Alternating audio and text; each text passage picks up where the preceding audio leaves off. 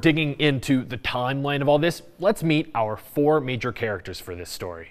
First, Avista, our local utility company. It's investor-owned, meaning it's a private, for-profit company. That's actually pretty rare. Most utility companies in America are run by the government. Second, Hydro One. This is the Toronto-based company that wants to buy Avista. It's also investor-owned, but, and this is important, 47% of its shares are owned by the government of Ontario.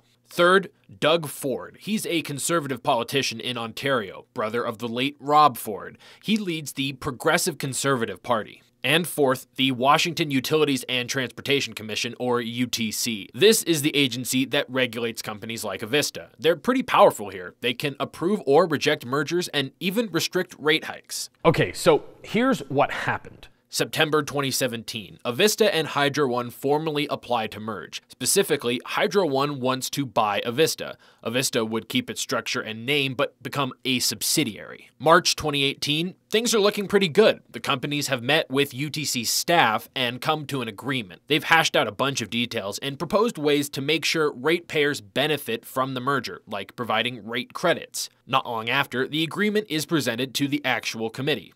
Now, the UTC committee had some concerns, namely Hydro One being 47% owned by Ontario. Could that mean that the whims and wishes of Canadian politicians could affect the future of Avista here in Washington? Well, the CEO of Hydro One assured the committee it wouldn't. He said the province of Ontario had, quote, been exemplary in their behavior in not involving themselves in the business of the organization. But he was very, very wrong. June 2018, Ontario has its provincial elections. The right-leaning PC party gained a staggering 49 seats and took over the parliament. This is where Doug Ford comes in. Ford became the premier of Ontario, and one of his campaign promises, ousting the entire board of Hydro One.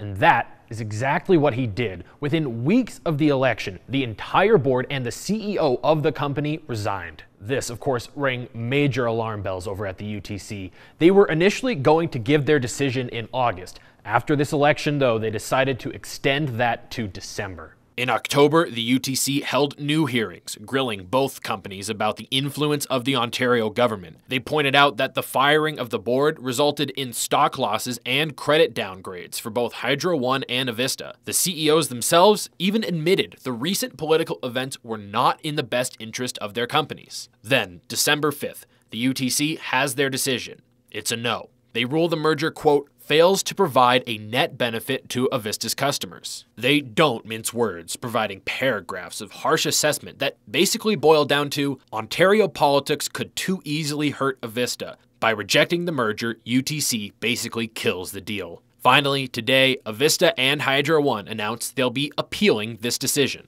So, what happens now? Well, first, the actual appeal will be filed. Then, it's up to the committee. They can decide to hear new arguments. They can choose to revise their decision outright.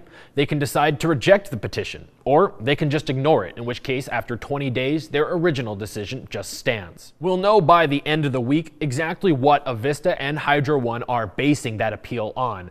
But given the firm wording of the rejection, the argument will likely have to be pretty dramatic for anything to change.